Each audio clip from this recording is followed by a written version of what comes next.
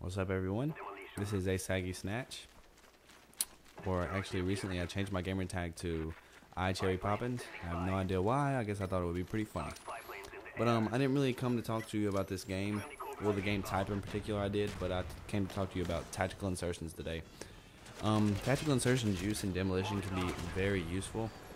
You just plant the tactical insertion outside the bomb you just planted, or outside the bomb you were trying to get, and if they're defending pretty well and you plant a tactical insertion outside, you're going to spawn really close to the bomb, you're going to run in, and you're going to end up getting the plant, and you're going to end up defending it because you have a tactical insertion outside. You don't have to spawn all the way across the map and run. You don't have to worry about them defusing it.